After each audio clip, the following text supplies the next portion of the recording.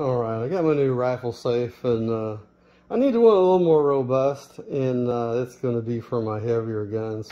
So I found this one, and I really like the design and the weight of it. I always look at the weight of things, and this is heavy. This is really heavy. I had a hard time getting in from outside inside. So it's really nice.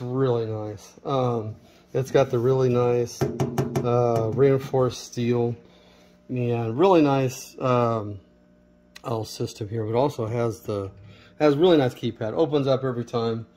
I actually set it back to the default so you can see how that works here in a moment. Really nice key.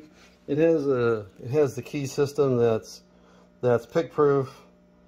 It has the slots on both sides, and that is really nice. And it has another key for the one inside. The nice thing about this one, the inside has a metal box, just like the steel from the outside.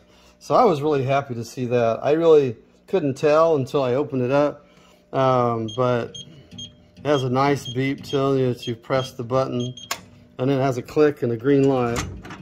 So that works out really good. Now it has that box inside, and it has like a shelf, and then that shelf comes out. And actually, it's adjustable.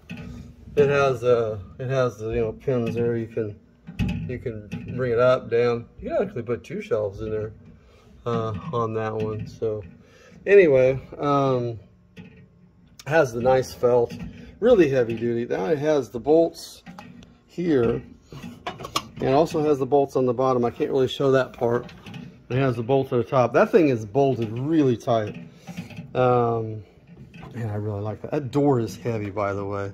That is a really heavy door. I'm gonna actually do this.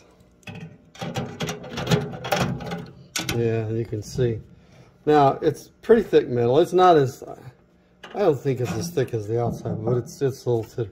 It's actually a lot. Actually, it's thinner. But the thing is, it's a totally reinforced box inside, and it has a lot of space. It has some space over here too, so it has a lot of space in it, and it locks up really nice.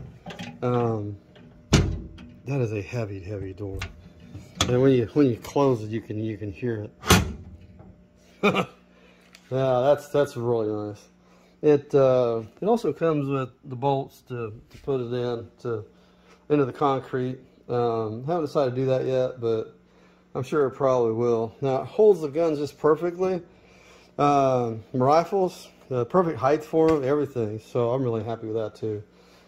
Absolutely no cons. This one's worked out really well.